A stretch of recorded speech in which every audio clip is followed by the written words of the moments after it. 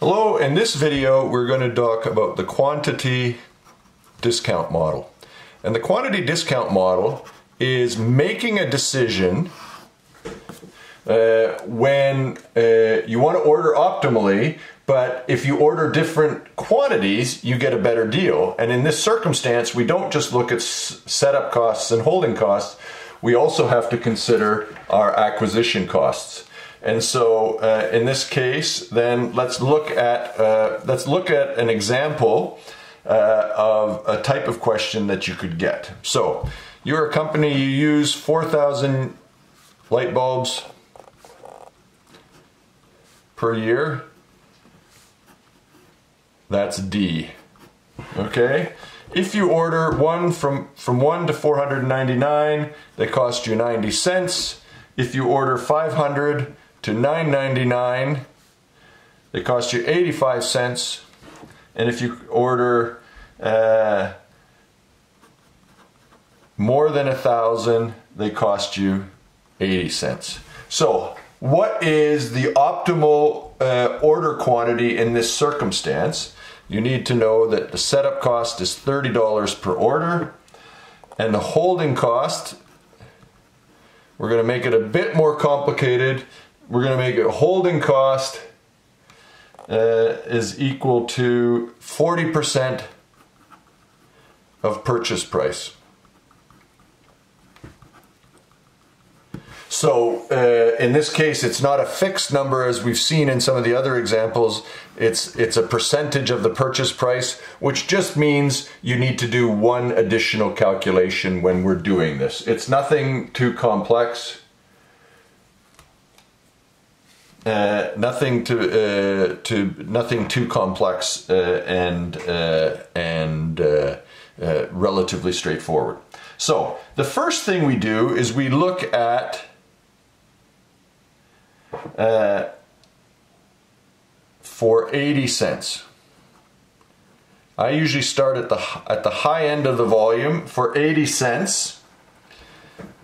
The EOQ is equal to the square root of 2ds, right? There's no P, so there's no production quantity, over H, which is equal to the square root of 2 times 4,000 times 30, which is our setup cost, divided by 0.32, which is equal to 0.4, the holding cost, times 0.80, which is the acquisition price, and we would then get 866 bulbs. So what you notice is to get the price of 80 cents, we need to order at least 1,000, and so the EOQ quantity is below 1,000. So we have to that complicates our life a little bit.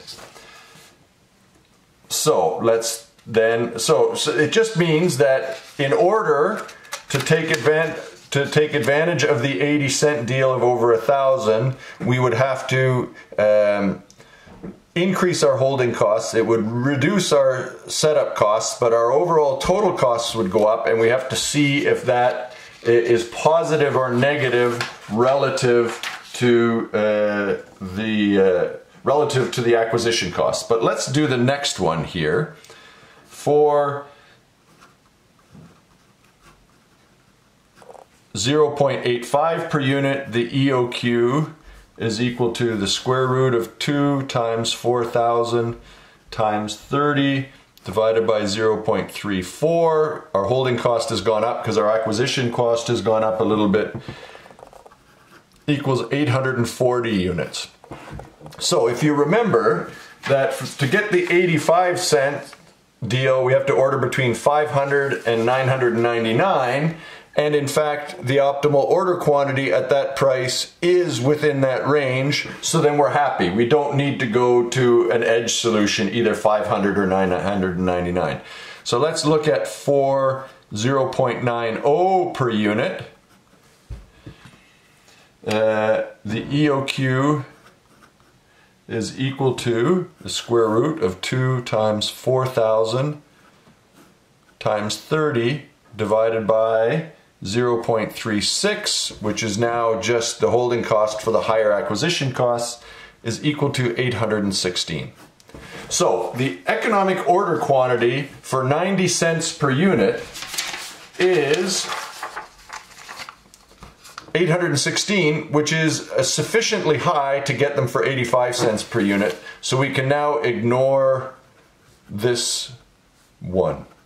We can ignore it because the optimal order quantity is actually big enough that it will get us the discount. So this one becomes moot, and we move to that one. So now what we need to do is compare the two relevant total costs.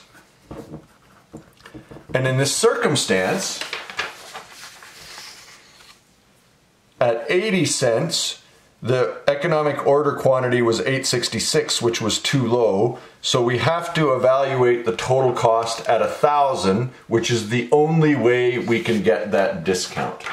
So let's look at total cost for 840 units, costing 85 cents, which is that one, is equal to 840 divided by 2 times 0.34, that's the holding cost,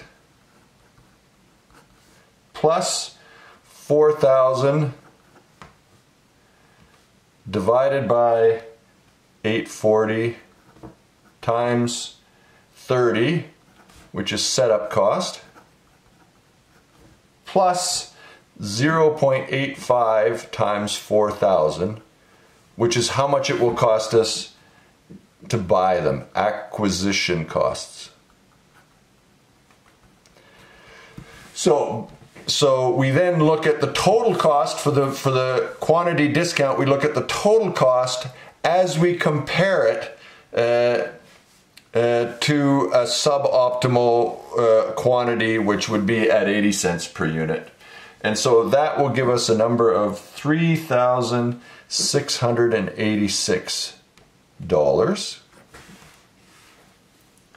And then if we compare that to the total cost at 1,000, right? Because for this quantity, we had to order at least 1,000 to get the 80 cent price.